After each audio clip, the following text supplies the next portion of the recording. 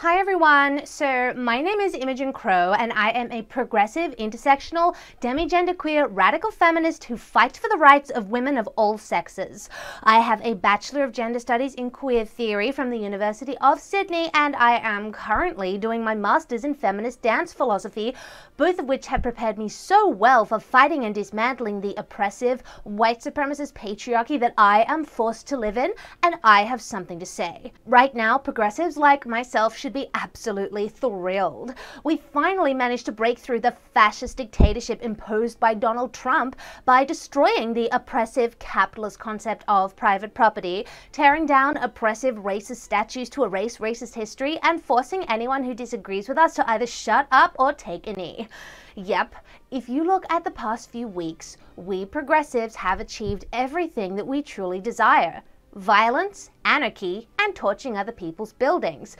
And sure, while some people might see violence and anarchy and destruction of private property as bad things, sorry, but in the face of a literal white supremacist living in the White House who is personally responsible for all the racism that all black people have ever faced, even though he's only been president for 3 years, violence and anarchy are just necessary for self-defense, even if nobody has actually physically attacked you. And if we look to the great and glorious Capitol Hill Autonomous Zone / organized protest, aka chaz, we can see exactly what the future holds if progressives are in charge. I saw an experiment in anarchy and chaos, and in the absence of any authority, those who naturally rose to the top were those who were able to do it through brute force.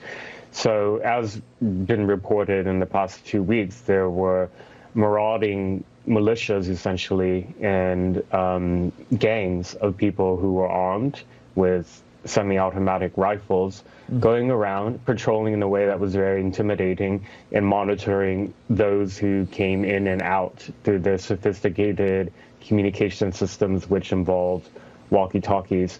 And I think what was most disturbing to me, and which hasn't been discussed much, is some of the literature that they gave out, which included instructions on how to encrypt your communications so that security apparatus can't monitor you, and instructions on how to make bombs and how to kill law enforcement using homemade weapons. It's written everywhere in the graffiti, and they have tables handing out all this literature. So this is just some of it that I was physically handed when I was there undercover. Also, don't believe all the reports about how there apparently have been 3 shootings and at least 1 attempted sexual assault in Chaz.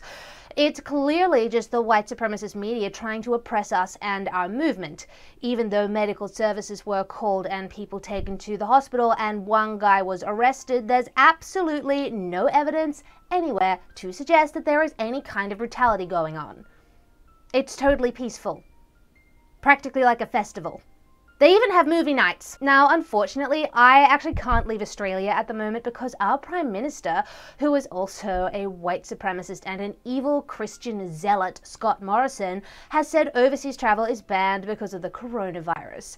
And while there are some exemptions, there's really no point in me applying for them because even if I fit the category, the massive amount of unconscious bias in our society would absolutely mean that I wouldn't be allowed to travel because I'm a woman.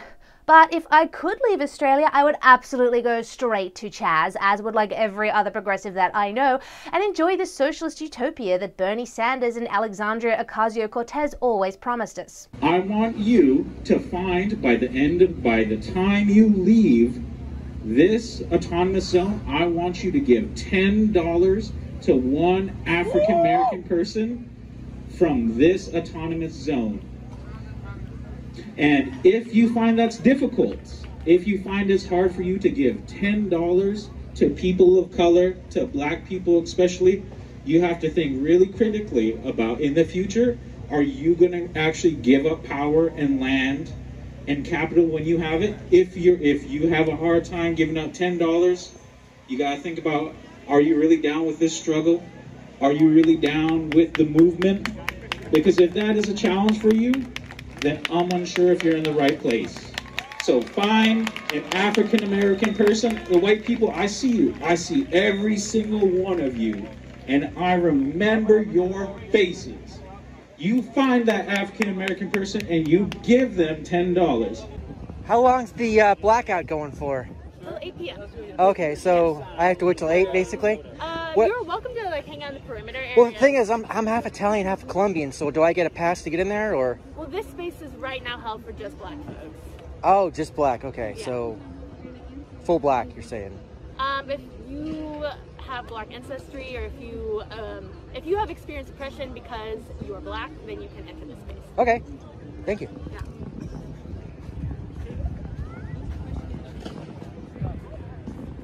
But in the meantime, there is plenty that I can do right here to make a difference. See, as a 22-year-old white person living in 2020, I am personally responsible for the oppression of all Indigenous people by every single white settler who invaded Australia over 200 years ago, even though my ancestors were Irish convicts who were sent to Tasmania by the English for stealing bread when they were 16 years old. But I'm sure that even though they were being whipped to shreds by overseers at Port Arthur Prison and forced to break rocks in the blistering heat and the freezing cold, they would have said at least one mean thing about Indigenous people on their lunch breaks and were therefore white supremacist oppressors as well, who deserve to be remembered with hatred and shame. Side note, I am slightly less responsible for the past oppressive actions of all white people ever, since it was only ever white men who did bad things and I'm a white woman. But since I still share their skin color, I'm still like 75% responsible, I think. Anyway, on the subject of white people taking personal responsibility for the actions of people who lived hundreds of years ago, it's great to see that so many white people physically are apologizing for racism, even if they don't know that what they did was racist.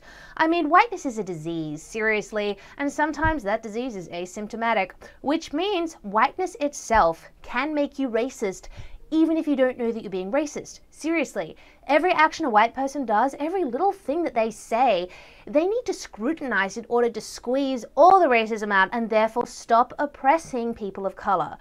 And if you can't see any racism in anything you've done, even if it's just the way you say thank you to your immigrant Uber Deluxe driver, well, that just proves that you're not looking hard enough and that you're even more racist. So keep looking, because trust me, it's there. And you need to take responsibility for it. Fortunately, there are some role models for white responsibility out there, and how funny that they all seem to be celebrities. I take responsibility. I take responsibility. I take responsibility. I take responsibility for every unchecked moment. I mean, it's no wonder, I suppose. Hollywood is just so inherently woke, and the people just seem so grounded, like really in tune with real-world issues like gender fluidity and toxic masculinity. I bet Hollywood just generally attracts good and decent people who put principles above publicity and mean absolutely everything they say. Like Aaron Paul in that immortal video about taking responsibility. We can turn the tide.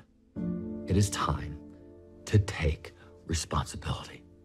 Call out hate, step up, and take action. I mean, you'd never know that he spent 6 seasons in a movie happily starring in a hit TV series that relentlessly displayed Mexicans as violent criminals whose sole purpose for being was working for the drug cartel, when he actually had such strong anti-racist views.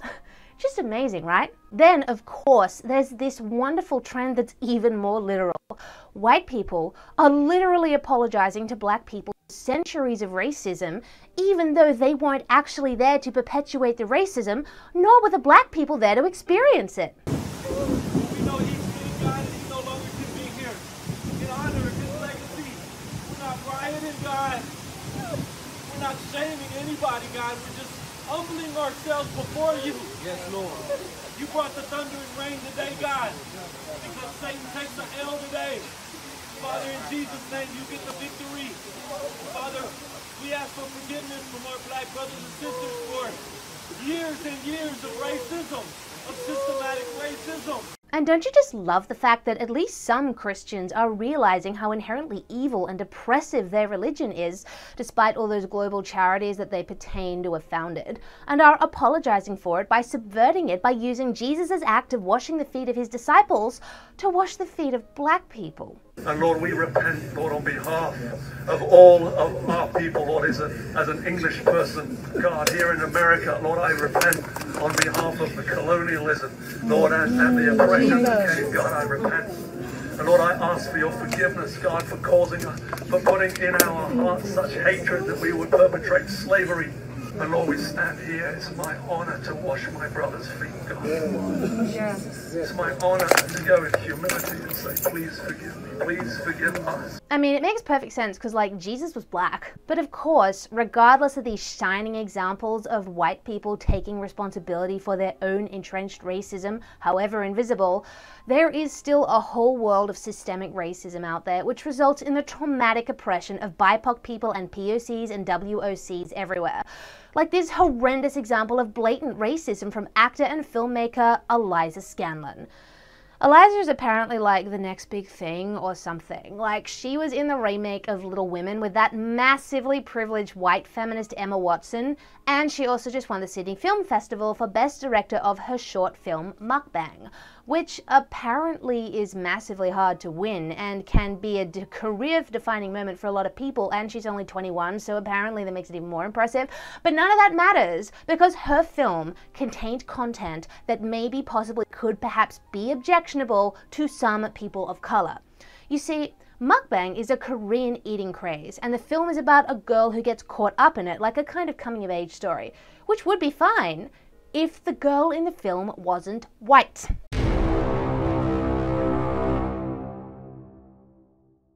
Yep, Eliza Scanlon made the horribly racist mistake of being interested in something that is outside of her culture and skin color. And anyone who knows even like a tiny bit about cultural appropriation will know what a conduit for white supremacy this kind of thing is. Thankfully, another young Australian screenwriter, Michelle Law, a woman of Chinese descent, called her out on it, and since she's a woman of color, I mean, that alone is enough to make her more than qualified on the topic, even though China and Korea are different countries. But hey, there are some racist people out there who mistake one for the other. That wouldn't even cross my mind, of course. Anyway, I have seen mukbang. Beyond being profoundly problematic in the way it appropriates Korean culture in order for a white girl to find herself, it is the equivalent of Eat, Pray, Love for teenagers. It contains the following scene. Again, content warning. The antagonist in the film is a black teenage boy.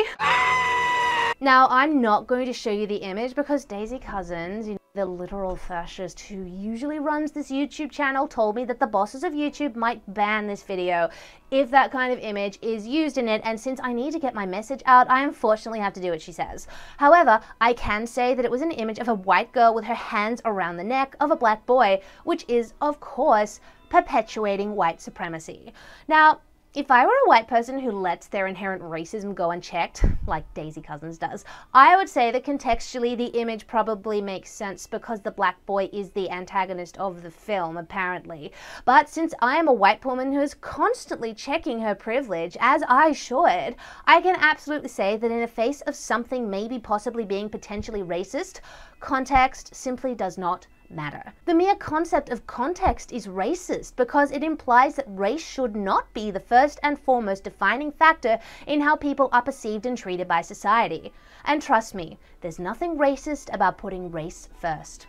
Speaking of film and TV, and on a slightly happier note, there are a few streaming services who have revealed that they are in on the fight to end racism. Netflix, Stan, BBC iView, and a few others have taken the step of removing shows from their platforms that contain material that all people of color would definitely perceive as outdated cultural stereotypes and would therefore definitely be traumatized by. And yes, I absolutely can make an accurate assumption that literally all POCs feel like that, because I am on Twitter, and literally all the POCs I interact with on Twitter say the exact same things. And since Twitter is absolutely an accurate reflection of public opinion, and also since I make sure I block everyone who disagrees with me, because as if I need to be exposed to wrong and potentially triggering opinions, it definitely means that all POCs think the same. And for all you white people watching who want to improve yourselves, I can assure you that that kind of thinking from a white person is the opposite of racism. Seriously, you should all be taking notes. See, it's my willingness to protect BIPOC people and other people of color from hypothetically possibly being maybe made to feel slightly uncomfortable that makes me such a hardworking anti-racist. I mean, Nothing says anti-racism like limiting the access of black people to particular films and television shows that might possibly cause them offense. It's our job as white people to protect them because in today's systemically white supremacist world, they can't protect themselves. Seriously, anybody who doesn't care about race as much as I do, who doesn't see race everywhere and base all their interactions with people on whatever race that person is disgustingly racist. I mean, whoever said that quote about how we should judge people by the content of their character rather than the color of their skin must have been a massive white supremacist. I have a dream. My 4 little children will one day live in a nation where they will not be judged by the color of their skin, but by the content of their character. I have a dream. So, in conclusion, and in the immortal words of feminist role model Clementine Ford, grow the f*** up, you f***ing loser. If you liked that video, please remember to like, subscribe, share, leave me a comment, and if you really, really liked it, then check out the video description for my Subscribe Star link and other ways you can support me.